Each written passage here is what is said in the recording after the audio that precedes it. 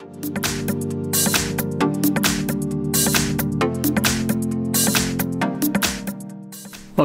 in front of me is a Redmi Note 10 Pro, and today I'll show you how to hard reset the device through settings.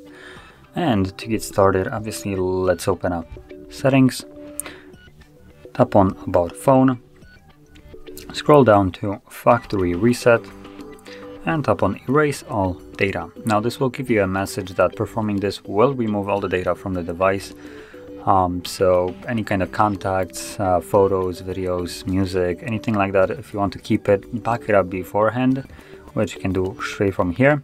And otherwise, if you have already backed it up, or you might not want to, then you can tap on factory reset.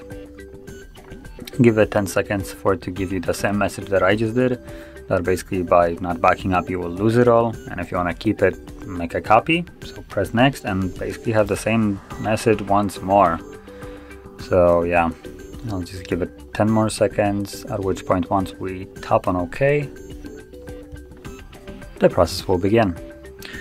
So from this point, process will basically go on its own automatically till the moment that we are greeted with the Android setup screen. So just give it about 2 minutes to like 3 minutes till the process is finished, and yeah, now I'll be back once we can see the setup screen.